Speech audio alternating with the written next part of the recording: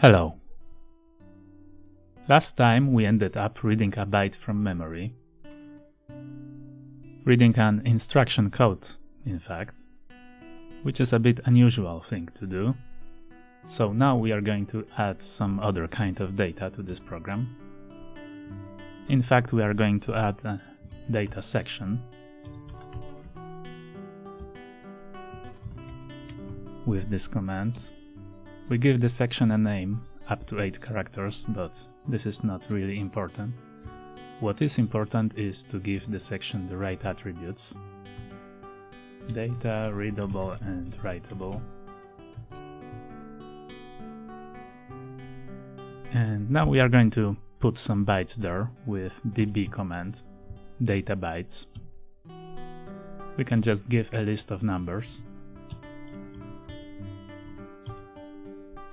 Each of the numbers is no more than 2 hexadecimal digits, so that it fits in a byte. Let's also add some label, so that we can use this address and read the data. And let's just read into AL register.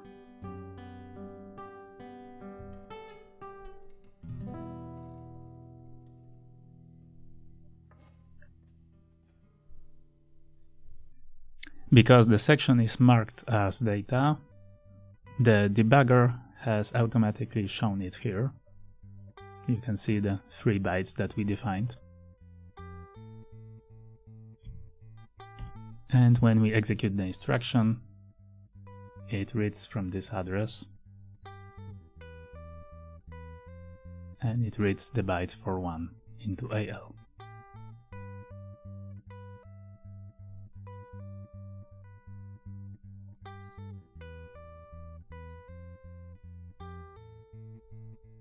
Let's also try something called indirect addressing. Instead of using this address to read memory, we can use an address stored in a register. So let's take this address, store it in EBX register, and use EBX for addressing. The result should be the same.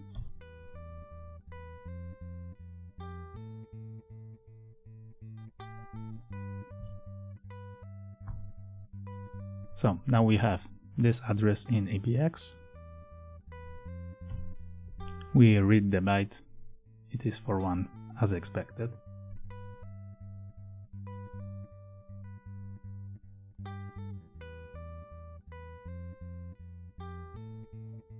And now we can learn about a new instruction, add, which we can use to add a number to a register or memory. In this case, we are going to add 2 to EBX. So this is going to increase the address by 2. And because addressing is up to 1 byte, we are moving the address 2 bytes up. So instead of reading this byte, we are going to read this byte.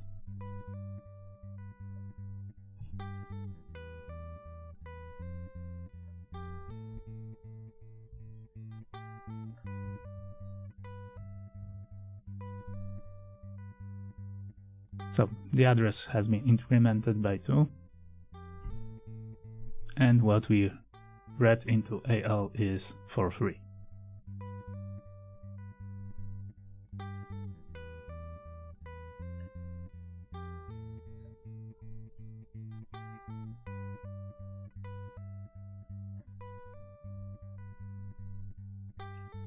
Just like we can increment address, we can also add something to the data that we read.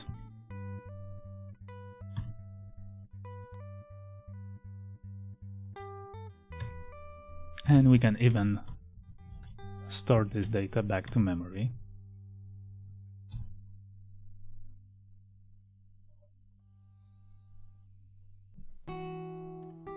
So let's see how this works. We read byte 43. Now add 5 to it. This is for 8. And we store for 8 back.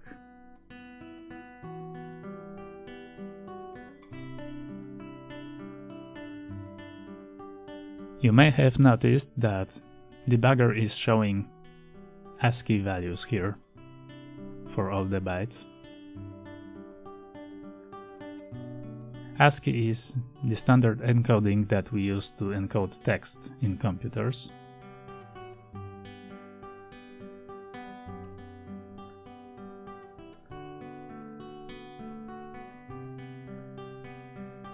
We can look it up and find out that indeed 41, 42, 43 are hexadecimal codes of A, B, C characters.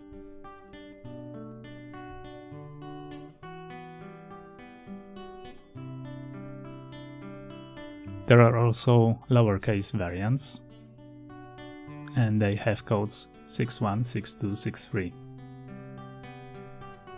So you may notice that we can simply add 20, hexadecimal 20, that is 32, to a code of uppercase letter and get a code of lowercase letter. So let's try this trick.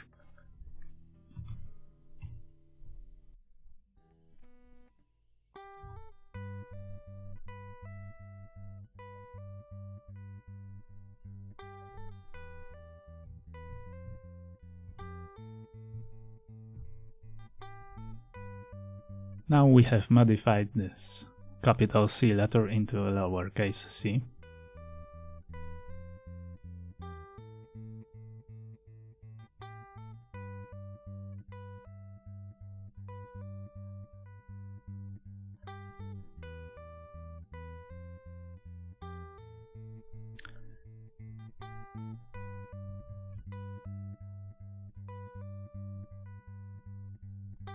It is possible to simplify this sequence. Instead of reading into register, adding to register and storing back to memory, we can just add directly to memory.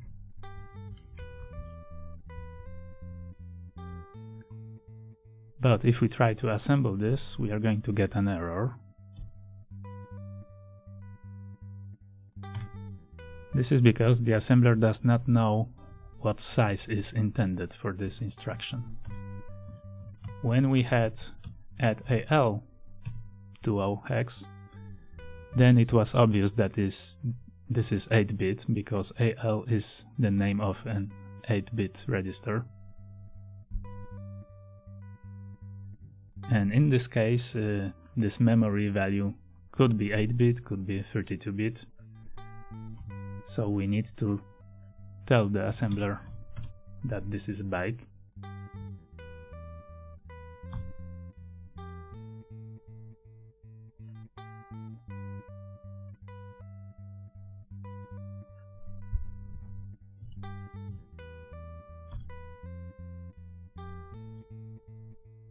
And the result is still the same.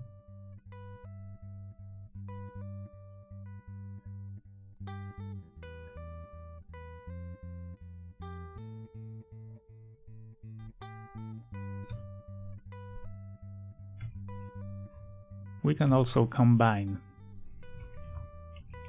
adding to data and adding to address.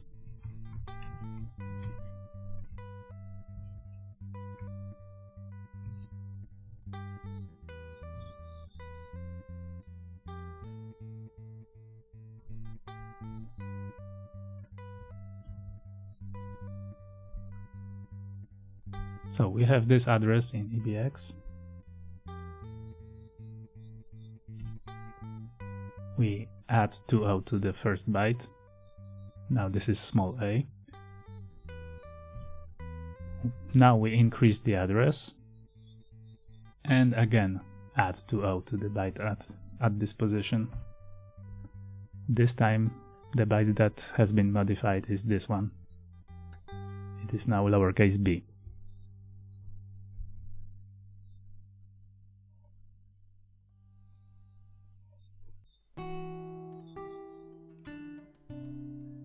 To convert all 3 letters, we could just duplicate this code.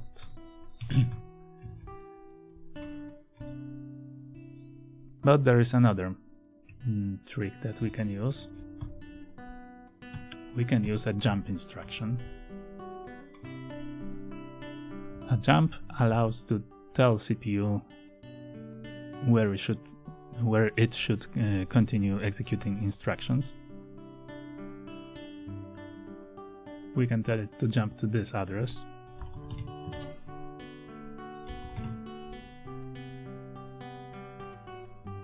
So after it executes these 2 additions, it is going to jump back to this address and keep executing them.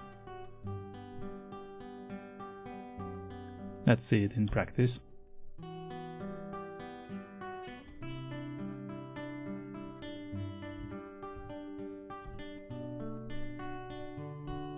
This converted the first letter, we jump back. Now the second one, jump back, third one.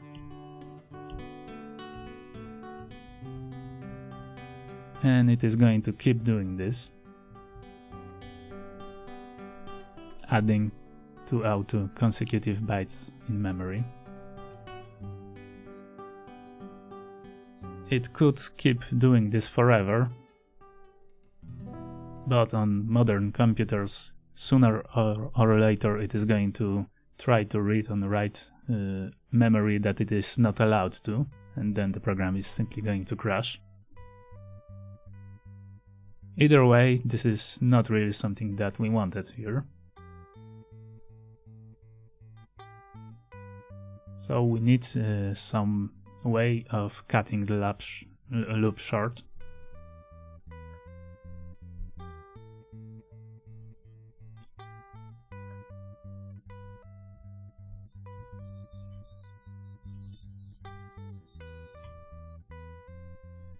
So first, let's make a counter.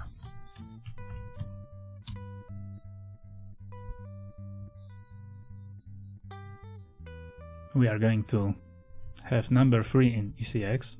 This is number of repetitions that we would like to do.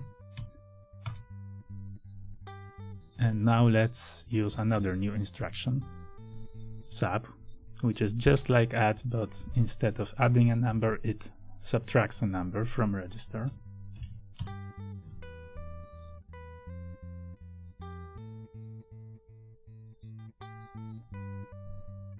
So this is still going to keep going forever, but this time we have a counter that counts down to 0.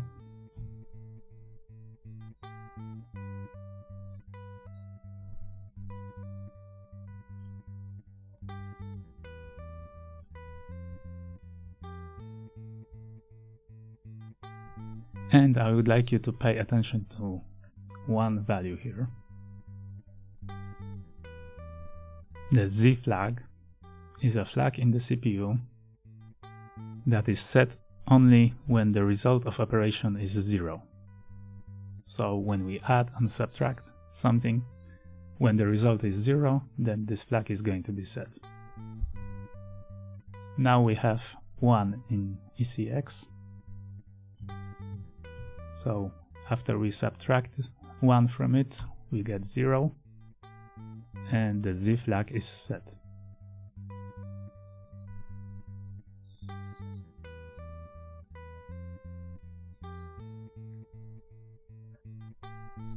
And we can very easily use this information. We can modify the jump to be jump depending on Z flag. JZ or JNZ are 2 such instructions. JNZ is a jump that only happens if Z flag is not set. This is jump if not 0. So we are going to keep jumping back as long as the result of this subtraction is not 0.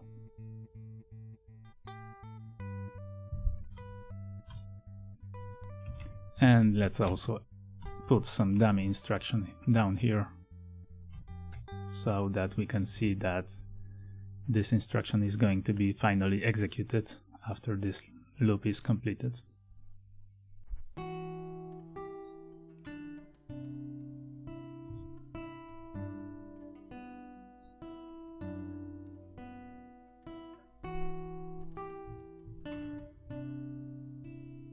Okay, we subtract 1 from ECX. This is 2, not 0. So we jump back, do it again. It is 1, not 0. Once more. And the loop has ended. We converted all 3 letters.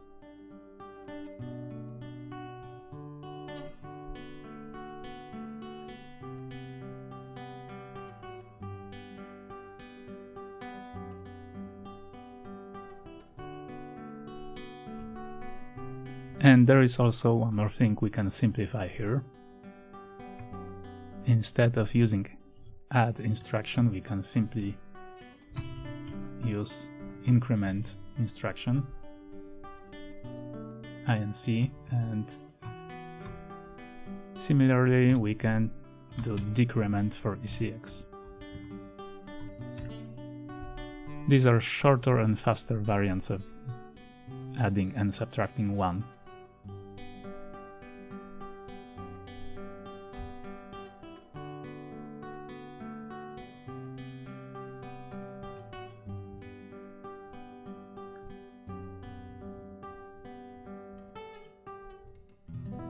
And the loop now does the same thing.